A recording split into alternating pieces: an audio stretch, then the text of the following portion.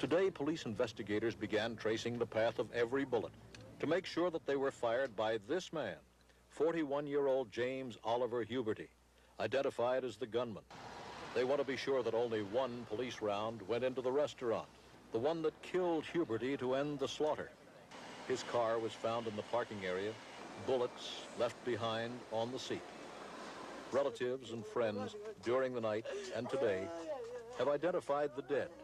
20 victims were killed. A preliminary report from the coroner said that Huberty had not been drinking. It'll take several days to test for other drugs. He lived in an apartment with his wife and daughter, only 100 yards from the restaurant where the shootout took place. As he walked in, he ordered everybody in the restaurant to lay on the floor, and they complied with this. This includes employees and patrons. At that time, according to witnesses who did escape, he proceeded to start systematically shooting people, walking up and down the aisles and shooting the victims.